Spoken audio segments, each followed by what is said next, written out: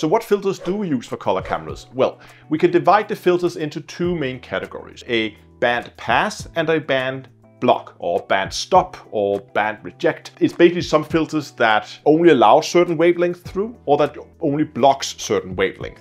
And then there's kind of a transition area between the two. You'll often see manufacturers use a lot of different abbreviations for these filters. There's no fixed definition for what is one and what is the other. So just don't be confused about those names. It's mostly just marketing. When it comes to the color filters, there's a wide variety of filters from different manufacturers where the peaks have different. With my recommendation would probably be to get one that's relatively wide, that just suppresses a few lines around the light pollution, and use that for your galaxies, use that for your reflection nebulas, and then get something in the ultra high contrast area where they are really narrow, really narrows in how much light it is, and then use that for your emission and supernova remnants. And if you are shooting in the city, you can also use that to shoot through a lot of that light pollution.